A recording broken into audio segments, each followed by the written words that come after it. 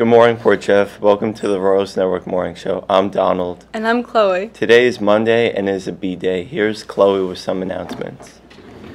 Toys for Tots is ending today. Thank you all who have donated. The girls' Rossley lacrosse team has a game today against Center Riches at 4:30. It is a home game and I hope to see you all there. Tomorrow, Unified Basketball has a home game at 4 against Eastport South Manor. Boys lacrosse is playing against North Babylon, boys tennis is playing against Middle Country, and girls golf plays against Northport. Wow, that's a lot of sports. Today is Spanish literature, Spanish culture, and chemistry APs. Let's take a look at Preston's spot on the AP schedule. AP Week is here. On May 1st, chemistry and Spanish literature and culture is in the afternoon.